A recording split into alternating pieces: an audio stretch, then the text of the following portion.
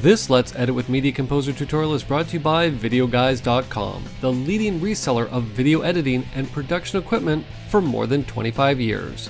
And by Boris Effects, a leading developer of visual effects, titling, video editing, and workflow tools and plugins for broadcast, post-production, and film professionals. And by Rampant Design Tools, creators of QuickTime-based style effects for video and designed to significantly enhance content for editors, visual effects artists, and motion graphic designers. Hey everyone, Kevin P McAuliffe here, and I am back again with another Let's Edit with Avid Media Composer tutorial. And in this lesson, I want to go a little bit in depth into the audio ducking feature that was recently introduced inside of Media Composer version 8.6. Because when I went back and I took a look at what's new in 8.6, my tutorial, I noticed the explanation seemed a little bit convoluted, a little bit confusing. And then I got a comment on the tutorial from Dave Schweitzer, who actually asked a very good question. Basically, what he wants to know is, because of the audio threshold settings, could one edit in a VO clip the entire length of the sequence, which contains pauses in it or silence, and have the ducking still function? Because when I did the original tutorial, I had edited in little pieces of VO that basically were ducked upon every time they were gotten to.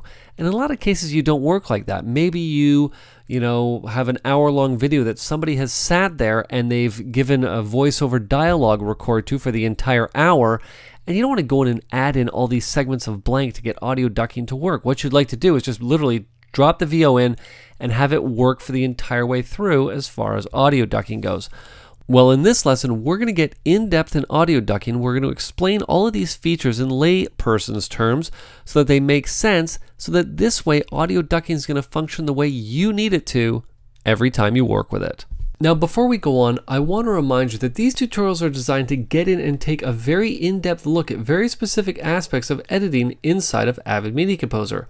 But sometimes you just need to get the information and get yourself up and running lightning fast. Well, if that's the case, head on over and check out my Mac Pro video training series on Media Composer, where lesson 1 will get you up and running in Media Composer in about an hour. Okay, so let's Command and Tab into Avid Media Composer, obviously Alt and Tab for all my Windows friends out there. And I've laid out the scenario that Dave described in his question. So basically what I have is I have one VO track that we're just going to assume stretches on for hours and hours. In this case, it only stretches on for about 30 seconds. And what I've done is I've gone and I've left the gaps in the audio, much like we were doing in a DVD commentary or something like that. We needed the volume of the commentary to come up and come down based on where the voiceover track is laid in. So let's get into the audio ducking feature, and let's go in depth into each one of the parameters, and we'll talk about how it works. Some of them don't need a lot of explanation, but a couple of the other ones do.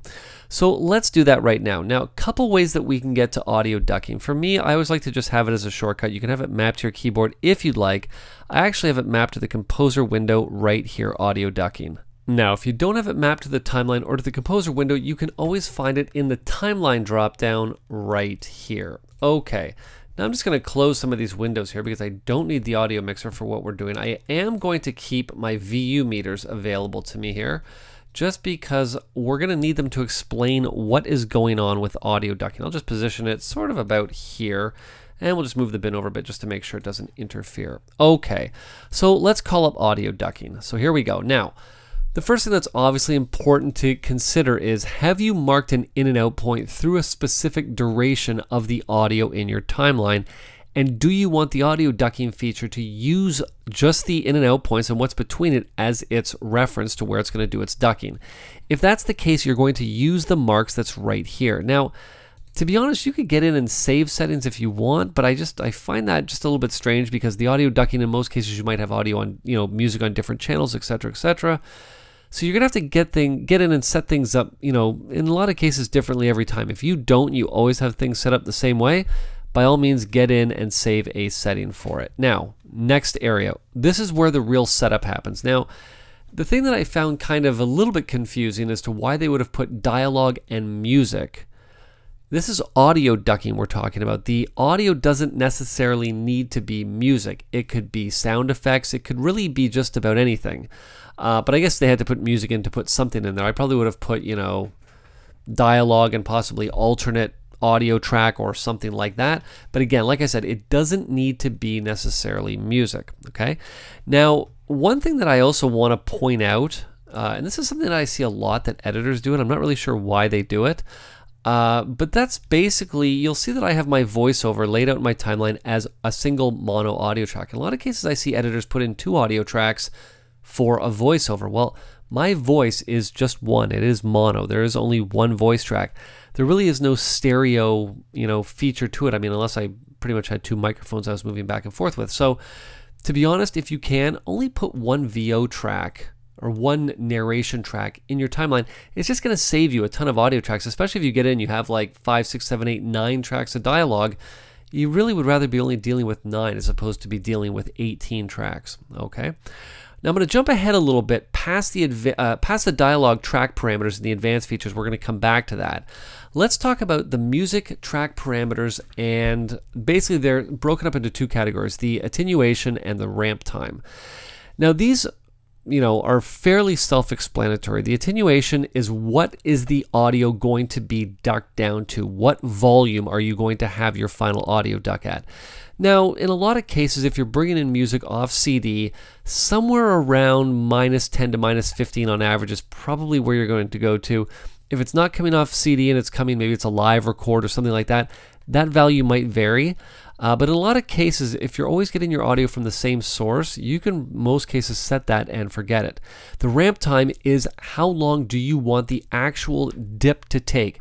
Now, I normally like to have mine relatively quick, so I have it, 6 frames. Now, I am working in a 2398 frame per second timeline, so that represents 1/4 of a second right there, 6 frames, okay?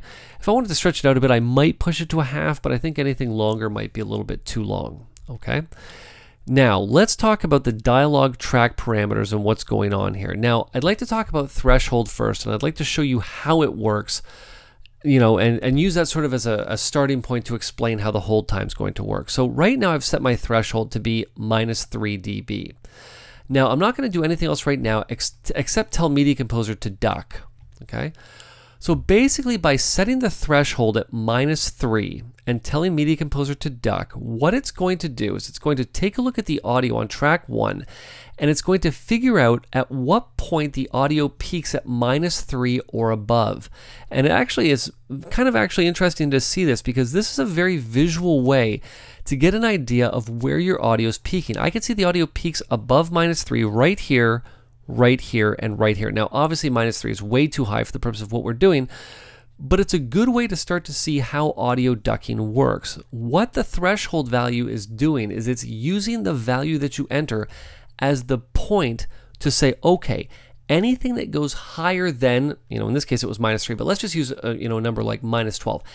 Anything that's at -12 or above, we need to use that as our quote-unquote clipping point to dip our audio down and go underneath. Okay, so I'm just going to undo what I just did, and let's go back to audio ducking for a second. Okay, now normally the first thing to do is you're going to come back and you want to sort of figure out what is a good audio value to have your threshold set at. Let's just play this for a second here. So I thought for fun to test and out the I think -14 might be a good value. Sort of right here, a lot of this audio peaks above -14. Now you're going to notice that in here it drops off a bit. And this is okay. We'll come back and talk about this in just a second. So let's get back into audio ducking. I'm going to set that threshold to be -14. I'm not going to talk about hold time for right now. We're just going to set this to be -14, and I'm going to say duck. Now, as soon as I do that, you're going to notice that the duck has now almost seems to have done what we wanted to do. You'll see it ducks down right at the start, where basically my audio hits -14 and above, and pretty much does it the entire way through. Okay? Except what happens here is that you'll notice that the duck comes back up midway through this audio track here. Because what ends up happening if you watch the audio track is it's -14 or above all the way through here until it hits here where it goes below that. Watch this. The audio ducking feature here we go. that I would read from the Media Composer wiki page. And you can see right there, it peaked probably somewhere around -17.5. So Media Composer knows that because it's looking at the audio. It said, oh, well, guess what? Your duck goes below -14. Well, guess what? That's where the duck then is going to come back up. So if I needed that value to not do that, there's one of a couple ways that I could do it. I could adjust the threshold value, or what I could do is just undo that And let's just add a couple edit points. And I'm just going to raise this audio track up a little bit. Let's put it up at about, I don't know, -6. I think that's pretty, or +6. I think that's pretty good, because you'll see now how much the audio jumps. Media Composer wiki page. Perfect. Now, I also do want to give a big shout out to Wikipedia. This is actually the Media Composer wiki page that I'm actually reading for the purposes of this tutorial. But let's now go back and do the duck again. We'll leave it at -14 and I'll say duck. Remember, it was here before. Now it's not anymore. It's actually stretched out. Now, we're going to talk a little bit about what's going on here in just a second. So let me actually come back here and let me just show you here. We got this at the -4. Let's actually set this to be 24.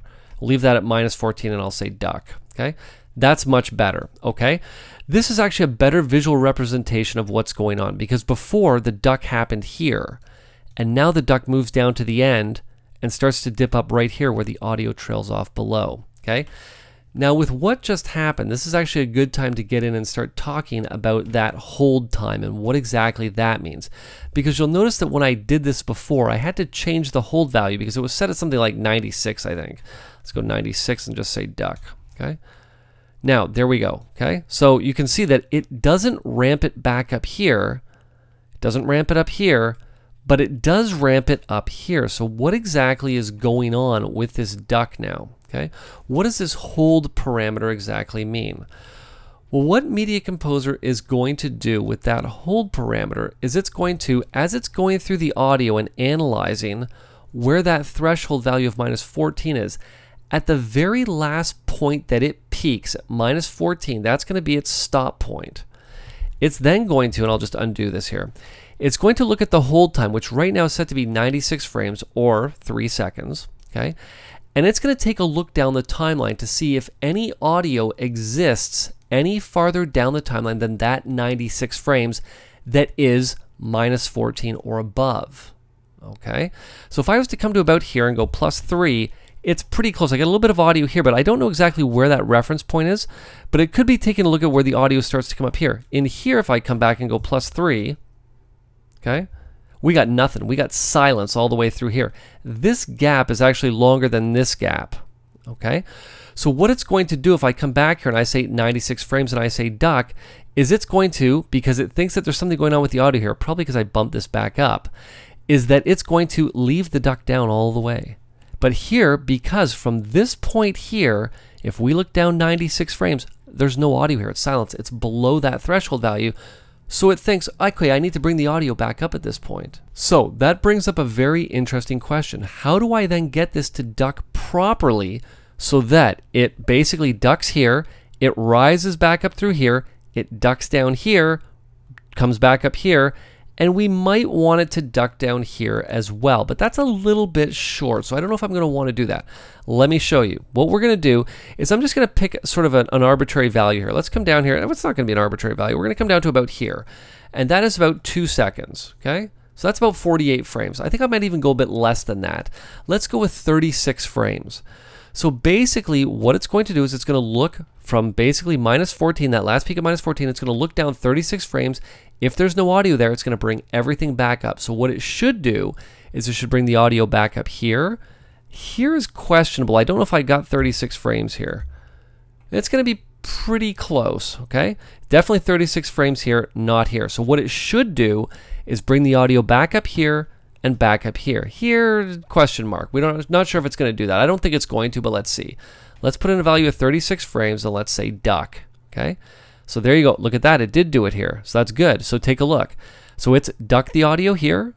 It's brought it back up for this stretch to here. It's even brought it back up here, which is also very handy, which means that somewhere in here, -14 is not happening. It's probably even about here to probably about there, okay? And that's pretty darn close. It's actually a couple frames more, as you can see, 114 instead of 112. So that's why it brought that audio back up. It then, of course, brings it back up here along this huge stretch here, and it doesn't bring the audio back up here, which I wouldn't want it to, because the duration here is only about 8 frames. It's not even close to that 36 frame barrier that we set up in the hold parameters. So this is how we can now start to get in and analyze how we want to actually do our audio duck. If I wanted to get really crazy and I wanted to make sure that this was included here, I'd set that value to be something super low. Like, let's just undo this here. I'd probably set it to be probably about a value of 6. Okay, so I'll just undo all this here. Okay, there we go. And let's go audio duck. Let's put this like right down here. What's the lowest hold time? 12. Can I even do 6? No, 12 is the lowest I can do it. I'm going to say duck. Yeah, and it did it. You can see right there, did it there, and it even did it here, which again, like I said, that's a little bit short, but you get how this is going to work. For me, I found that happy medium in here, which was 36 frames. At 36 frames, at a threshold of -14, it did exactly what I wanted it to do. It dipped the audio right when it started, brought it right up when this one was done. It brought it down here in between this shorter gap. It's not that short, but it left the audio duck down here at this very, very short gap that I wouldn't want to bring it up for anyways. So hopefully me going in and explaining this a little bit more in depth is going to help you not have to do any more extra work than you should have to when using audio ducking, because it is a fantastic feature that I want you to start to use.